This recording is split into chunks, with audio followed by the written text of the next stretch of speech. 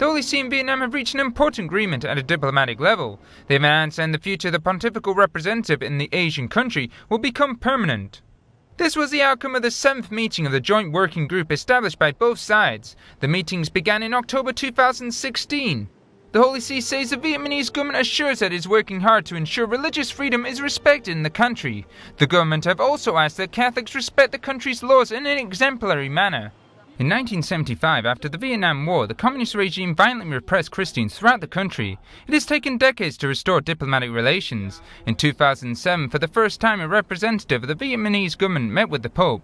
In 2011, Pope Benedict XVI appointed the first non-residential pontifical delegate in an Asian country after more than 35 years without official dialogue.